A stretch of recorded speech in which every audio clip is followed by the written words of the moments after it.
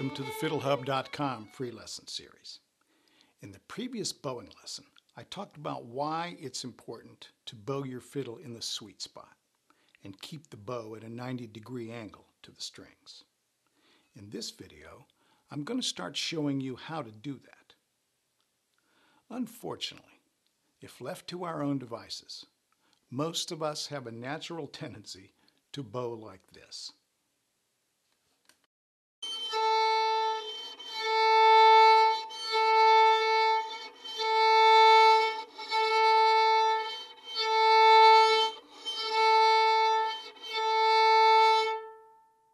At the top of the stroke here, the tip is pointing out over the left shoulder, and at the bottom of the stroke, the tip points out toward the peg head.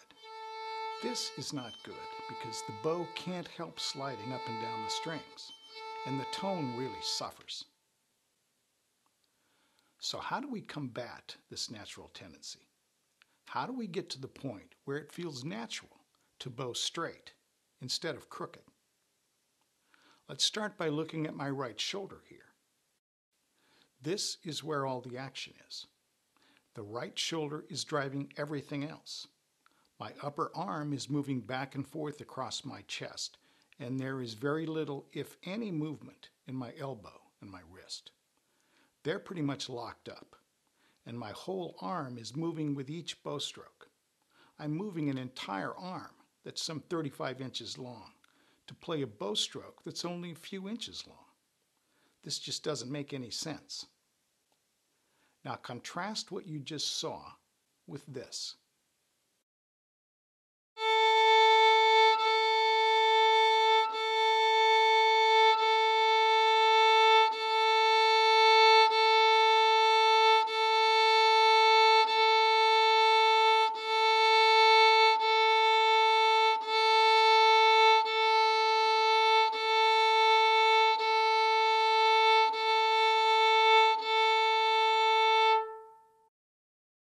Here, I've transferred the source of the movement, the driving force for the bowing motion, all the way from my shoulder down to my wrist.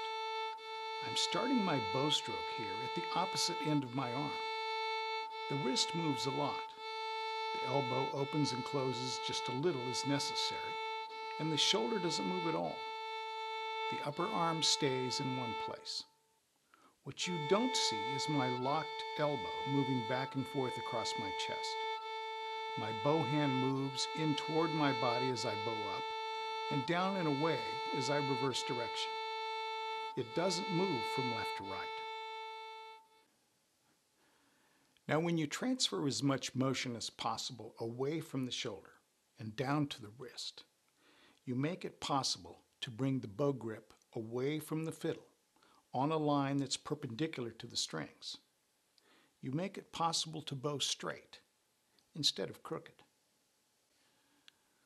Obviously, if all the bow motion is going to start in the wrist and the hand, you're going to need a soft, supple grip and a relaxed, fluid wrist. As you tighten your grip, though, it's natural to lock up the wrist. So you want to keep your grip loose. How loose? Pretty loose. You want just enough grip so that you don't drop your bow. Try this. Grab your bow in your left hand out somewhere near the middle so the grip end naturally falls down. Now apply the bow grip you've already learned in the previous lesson. Now slowly relax the grip until the bow falls from your hand.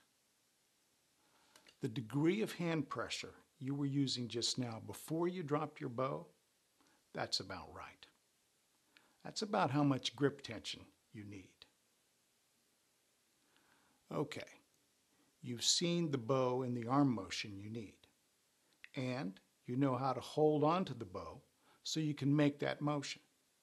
Still, it's another thing to actually do it and get to the point where it feels natural.